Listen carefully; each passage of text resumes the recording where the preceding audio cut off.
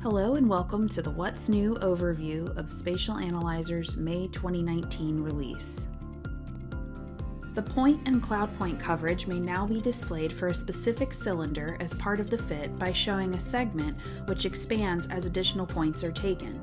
A translucent cylinder shell is always displayed to clarify the actual placement of the full measured cylinder. Geometry relationships and compared to nominal geometry relationships now offer the ability to be directly measured and trapped in the inspection bar through scanning. A proximity threshold may now be set on the nominal feature such that the only data within the preset proximity is acquired while scanning. Settings have been added to allow filtering on the fly, much like using multiple cloud clipping planes at one time. Surface face and edge proximity filters may also be asserted, allowing feature-specific cloud data to be collected. A new feature type has been added for GD&T annotations to allow them to be directly linked to features. Doing so accomplishes two tasks. It ensures that the nominal feature from the geometry relationship is used in the annotation as the reference, and the feature check directly uses the points associated with that relationship.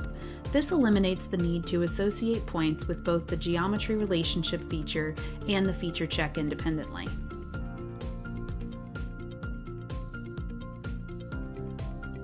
You now have the option to display only the active feature check when iterating through the inspection routine. All annotations not directly linked to the selected feature check are hidden.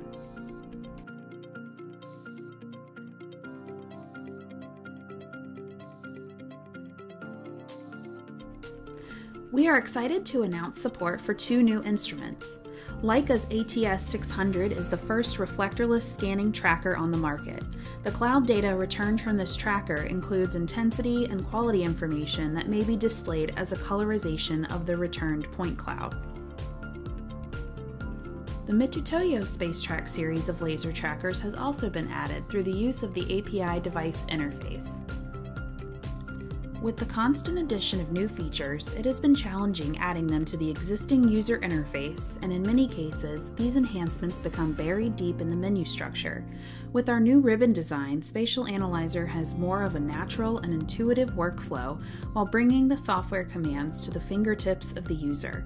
The ribbon menu is still under development with language translations and custom options to come, but we encourage you to explore this new interface by switching to it in the Display tab of the User Options dialog.